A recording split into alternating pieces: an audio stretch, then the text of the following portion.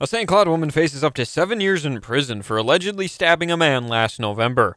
39-year-old Maritza Lockett is charged with second-degree assault with a dangerous weapon and fifth-degree assault after an altercation in St. Cloud. According to the criminal complaint, the St. Cloud police responded to a reported stabbing in the 3600 block of Division Street West around 1 in the morning on November 25th, 2016. The male victim said he had been stabbed by Lockett in his right shoulder. The victim told police he had attempted to dodge her assault. Another witness at the scene told authorities he saw Lockett, quote, grab an object and jab it at the victim's shoulder.